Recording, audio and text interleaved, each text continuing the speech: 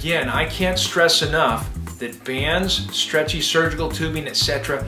are not going to be able to replicate and adequately prepare the athlete for the force stress that they're going to experience when they're throwing a ball or even swinging a bat at high speeds. The way to do this is to use weights, okay? But of course, that opens a Pandora's box of all sorts of other avenues and potential pitfalls, and we're going to address those right now.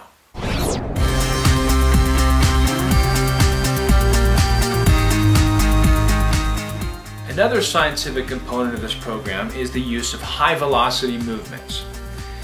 We call them explosive movements. Now these can be very beneficial for an athlete, and they're becoming more commonly used among athletes and coaches, etc.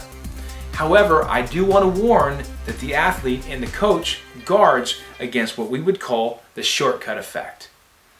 What this involves basically is using high velocity or high speed explosive movements before an athlete is adequately prepared to do so.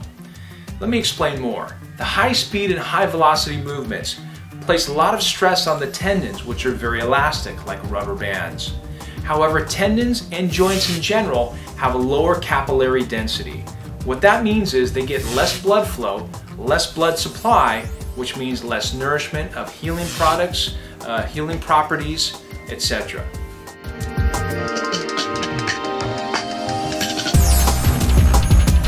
Boom.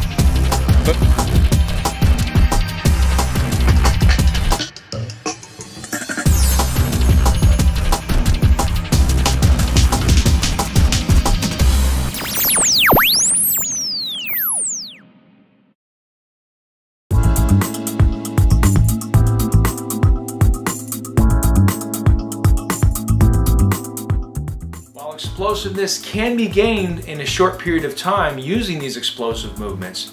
The other downside of the shortcut effect is this: without adequate progressions like stepping stones, the athlete often will peak prior to actually reaching their full potential from using explosive movements.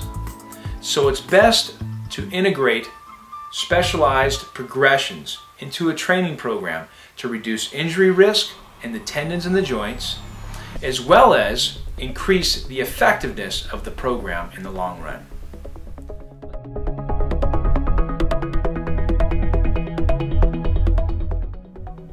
The next scientific step of this program is the progressions. We call it periodization when we refer to it from an Eastern European standpoint.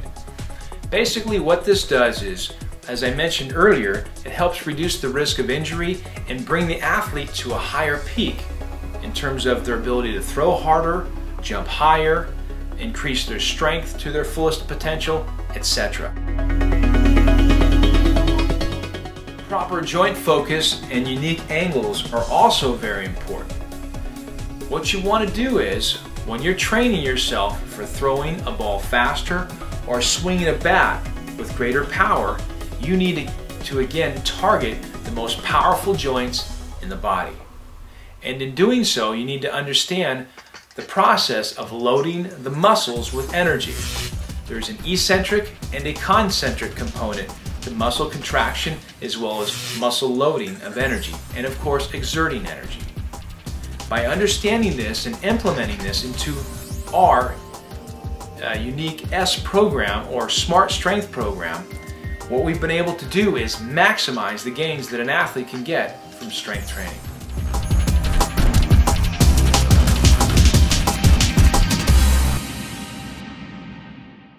The configuration or order of exercises is also very important. What exercise goes first, which one comes second, goes third, fourth, etc. Having a very sound configuration and order of your exercises again helps maximize the effectiveness of the training, making this program a smart strength program as opposed to one of the common programs out there.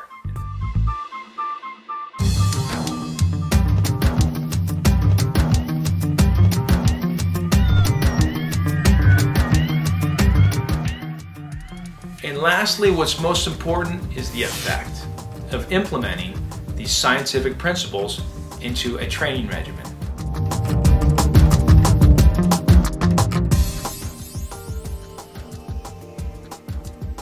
As you can see, our Smart Strength program is rooted in science. It's characterized by explosive or high velocity movements, which are made more effective and safer through our unique progressions.